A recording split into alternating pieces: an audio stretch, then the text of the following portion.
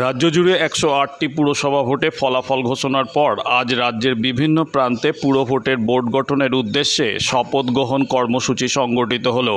আজ বাটামোড়ে মহেশতলার ৬ষ্ঠ পুরসভা বোর্ড গঠনের লক্ষ্যে শপথ গ্রহণ অনুষ্ঠান অনুষ্ঠিত হলো।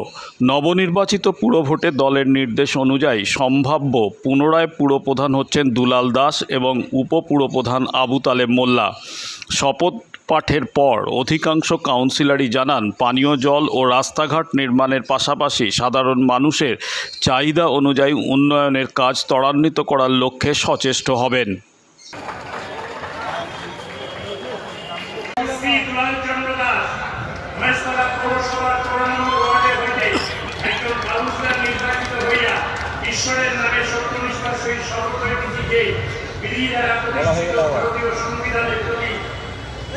আমি প্রকৃত বিশ্বাস এবং পূর্ণ আনুগত্য পোষণ করিব।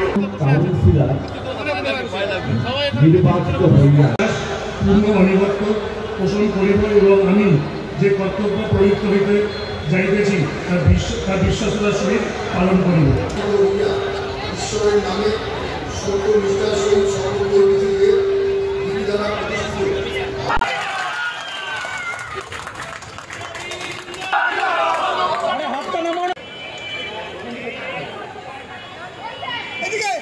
চেয়ারম্যান ভাইস চেয়ারম্যান নির্বাচিত হবে দলের নির্দেশ মতো। ঠিক আছে, এটাকে ঠিকঠাক করতে হবে। আমি যখন প্রচারে বেরিয়েছিলাম মানুষের মধ্যে একটাই সমস্যা আমি দেখতে পেয়েছিলাম, সেটা হচ্ছে মহেশ ১৭ নম্বর ওয়ার্ডে প্রচণ্ড নিকাশির সমস্যা আছে। চেয়ারম্যান সাহেব যেই হবে, আমাদের চেয়ারম্যান ভাইস চেয়ারম্যান যেই হবে, তাদের কাছে একটাই অনুরোধ থাকবে যাতে ওয়ার্ডে ওয়ার্ডে যে নিকাশির ব্যবস্থা সমস্যাগুলো আছে সেগুলো যাতে যত তাড়াতাড়ি সম্ভব মানুষকে মুক্ত করা যায় জল থেকে, সে ব্যবস্থাটা খুব শীঘ্রই করতে হবে। প্রথম তো অ্যাম্বুলেন্সের ব্যবস্থা করতে হবে, পানীয় জলের ব্যবস্থা করতে হবে, আর যেইগুলো বাকি আছে রাস্তা ড্রেন এইগুলো। আজকে অনেক ভালো লাগছে। আমি প্রথমবার এখানে শপথ নিলাম আর এই শপথ নিলাম কি আমি ঈশ্বর থেকে নিষ্ঠা করব, ভালো কাজ করব। প্রথম কাজ শিক্ষা, স্কুল ডেভেলপমেন্ট হবে, অ্যাম্বুলেন্স হবে।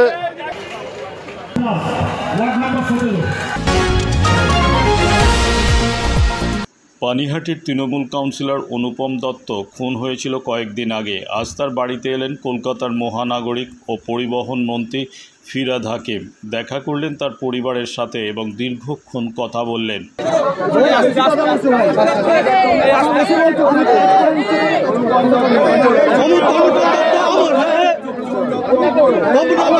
মমতা বন্দ্যোপাধ্যায়ের আদর্শে যারা লড়াই করে তাদের খুন করে শেষ করতে পারবে না।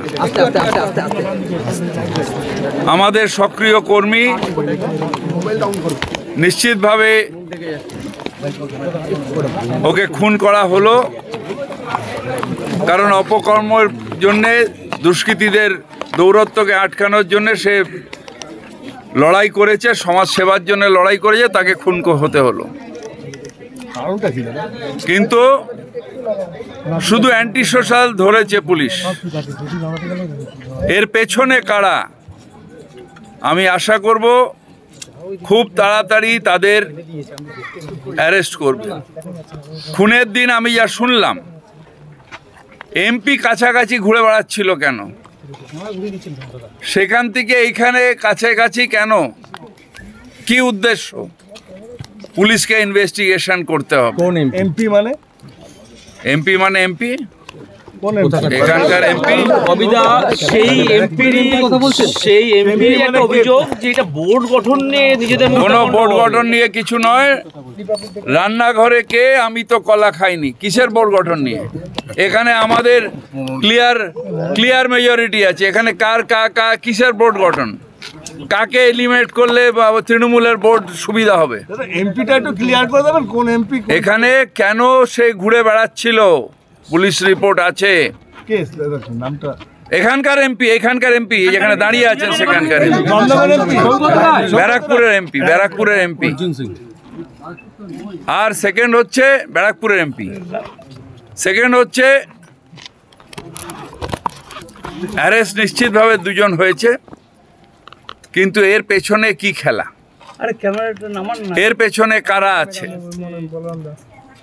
আমি পুলিশের কাছে দাবি করব যে এটাকে বার করার।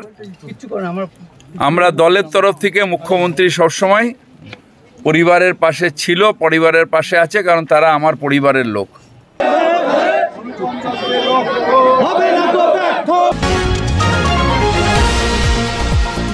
দীর্ঘদিন ধরে টেট উত্তীর্ণ প্রার্থীরা লড়াই চালাচ্ছে।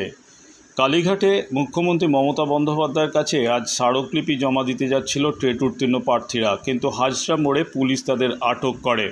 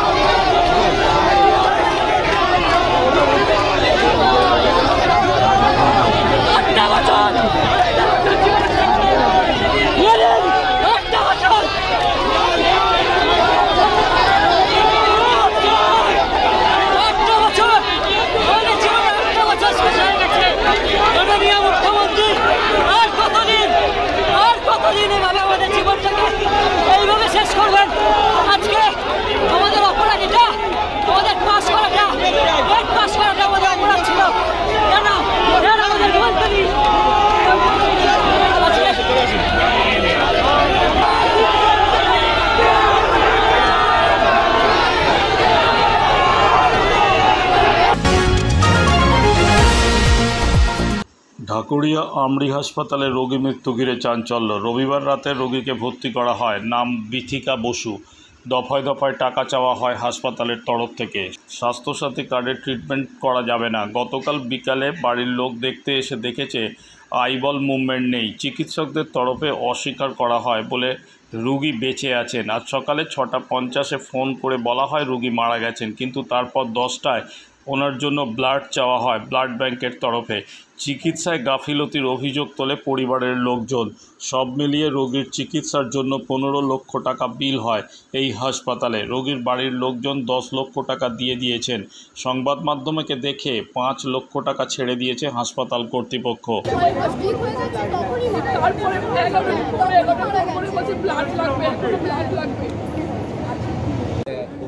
চিকিৎসার গাফিলতি রয়েছে, চিকিৎসার গাফিলতি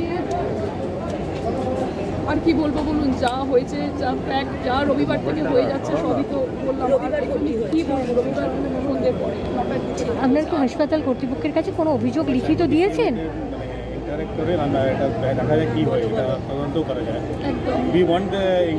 আপনারা অপারেশনে অনেকটা কমিয়েছিল, তো মেনে গেল, মানে কমায়নি, মেনে গেছে যে হ্যাঁ আপনার 1.5 লাখ টাকা দিলে আমরা ট্রিটমেন্টটা রিজিউমে করব। 3 লাখ টাকা টাইম বেঁধে দিয়েছিলেন, 30 to 40 মিনিটসের মধ্যে আপনারা চিন্তা করেন টোটাল কত টাকা দিয়েছেন? টোটাল কত টাকা দিয়েছেন? অভিযোগটা বলে দিচ্ছি। 10 লাখ টাকা দিয়ে দিয়েছি, 10 লাখ টাকা দিয়ে দিয়েছি। বিল কত টাকা হয়েছিল? 16 লাখ টাকা। তার মধ্যে কার্ড নেওয়া হয়েছিল না, স্বাস্থ্যসাথী কার্ড এখানে চলবে না বলেছে। এই ইকো পেশেন্টের জন্য স্বাস্থ্যসাথী কার্ড চলে না। আপনাদের যে এক্সপোতে দেওয়া হচ্ছে, এক্সপো যে এক্সপেন্সিভ একটা ট্রিটমেন্ট প্রসেস, ভেন্টিলেশনের থেকে যে আরেক ধাপ উপরে, সেই সব কি আপনাদেরকে জানানো হয়েছিল? না, সেইভাবে জানানো হয়নি। বলা হয়েছিল যে পেশেন্টকে সুস্থ করতে গেলে প্রত্যেক দিন প্রায় 1 লাখ টাকার মতন খরচা হবে। 1 থেকে 1.5 লাখ টাকা, 1 থেকে 1.5 লাখ টাকার মতন খরচা হবে। কিন্তু আমার পেশেন্টকে তো সুস্থ করা হয়নি। আমি আপনাদেরকে ফটো শেয়ার করে দিয়েছি, ওটা 2021-এ এক্সপায়ার হয়ে গেছে। তাহলে ইকো মেশিনটা কি করে হলো? এটার জন্য 5 লাখ টাকা নেওয়া হয়েছে, ওটা নতুন মেশিন। পুরো বিষয়টা নিয়ে হসপিটালে অভিযোগ জানাবেন? নিশ্চয়ই জানাবো। পরবর্তী আমি নিশ্চয়ই প্রসিডিওর করব। কেন কি আমি চাইছি, আমি আপনাদের ডাকাটার একটাই রিজন তার হচ্ছে যে যাতে প্রত্যেকটা মানুষের কাছে এই আওয়াজটা যেন পৌঁছায়। দয়া করে আমরি হসপিটাল আসবেন না। সঞ্জীব শীলকে গিয়ে আমি একটা প্রশ্ন করেছিলাম, আপনারা যে বিগিনিং ডেতে বলেছিলেন 25-26 লাখ টাকা প্যাকেজ, আপনারা কি করে বুঝতে পারলেন যে এই পেশেন্টের জন্য 25-26 লাখ টাকা খরচা হবে? আপনি আগের থেকে কি করে বুঝলেন? আমার আপনাদের অভিযোগটা কি? গতকালই উনি মারা গেছেন, তারপরে একদমই তাই কাকিমা এক্সপায়ার গতকাল বলতে ধরুন আর্লি উনি এক্সপায়ার করেছেন সকালবেলায়, যেটা ওরা বলছে 0% চান্স আছে।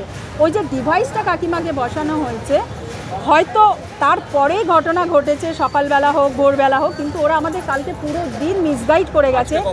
ইভেন বিকেলবেলাও বলেছে ইকো করবো। আজকে 6:50 আমাদেরকে ফোন করে বলা হচ্ছে উনি এক্সপায়ার করেছেন। মজার কথা হলো আমরা আসার পরে আমি গিয়ে মিস গার্গির সাথে কথা বললাম, কারণ 10:30টার সময় ব্লাড ব্যাংক থেকে একটা ফোন এসেছিলো। মিস গার্গি আমাকে বললেন 6:50 উনি মারা গেছেন, সেটা কিন্তু আমার কাছে রেকর্ড করা আছে, উনি কি কথা বলেছেন, এবং তারপর বিল নিয়ে কথা হয়েছে ওনার সাথে। 10:35 কি 40 ওনার বড় মেয়ের কাছে ফোন আসছে ব্লাড ব্যাংক থেকে যে আমাদের ব্লাড লাগবে, আপনারা এরকম 4 জনকে পাঠান। আমরা তো শুনে তখন আমরা তো যা বোঝার বুঝে গেছি অলরেডি। এবারে ওদের কাছে তখন কমিউনিকেশন গ্যাপ ছিল বলে ওরা জানতে পারেনি। যেহেতু ওরা দেখলো গার্গি ফোন করে দিয়েছে যে আমি গিয়ে খবরটা জেনেছি। হ্যাঁ হ্যাঁ, এবং ঘন্টাখানেকের মধ্যে আবার ব্লাড ব্যাংক থেকেই ফোন করে বলা হচ্ছে সরি ম্যাডাম, আমরা জানতাম না পেশেন্ট এক্সপায়ার করেছে, আমরা ভুল করে ফোন করেছি। এখানে আমার একটা প্রশ্ন আছে সবাইকে, মানে এটা আমার বুদ্ধিতে বলে, একটা পেশেন্ট যখন ভর্তি থাকে ব্লাড রিকুইজিশনটা তার ওয়ার্ড থেকে আসে, তো ডক্টর নিশ্চয়ই রিকুইজিশনটা পাঠান বা নার্স পাঠান যে এই পেশেন্টের জন্য এত বোতল ব্লাড লাগবে, এই তার blood group.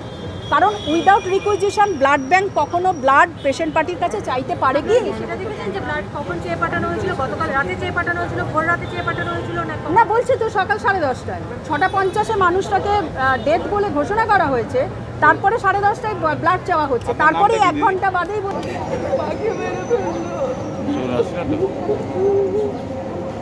Institute of Technology, Kolkata, conducting AICT recognized and university affiliated MBA Engineering and Polytechnic program.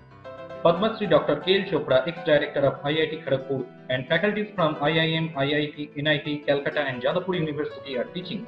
20 acres campus with hostel and canteen facility, library, book bank facility, language lab, Wi-Fi campus, sports complex, gymnasium and swimming pool. Strong association with 50 companies for best training and placement. For detail, visit BBIT.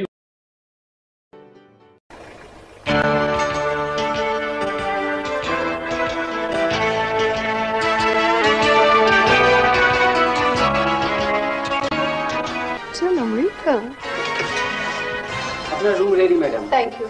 আপনাদের মালিক গোপাল ঘোষ কোথায়? এই তো পাশে। আসুন আসুন আসুন। নমস্কার। কি হোমলি পরিবেশ। One coffee, please.